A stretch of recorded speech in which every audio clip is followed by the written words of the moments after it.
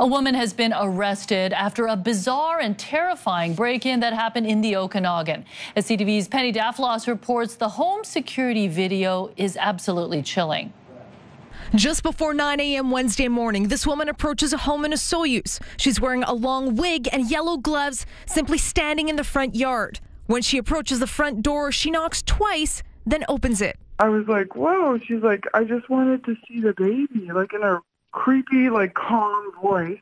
A mother was inside with her nursing infant and preschooler. We've altered her voice as she still fears for her safety. She told the stranger to leave, put down her infant, and watch the intruder. That's when she says she was attacked. And all of a sudden, she comes charging in my front door with this butcher knife. I screamed, "What the f*** are you doing?"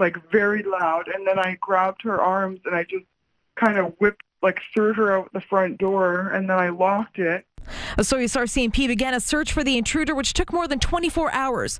With rumors running rampant in the community, they tried to reassure the public, saying they knew the intruder's identity. We do believe this was an isolated incident. Can't get into reasons why, but we do not believe the public is at risk.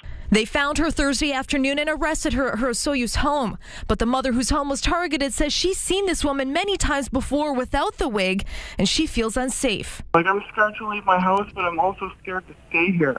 I think she wanted to kidnap my baby. The 45-year-old suspect will remain in custody until her first court appearance in Penticton Friday. Penny Daflos, CTV News.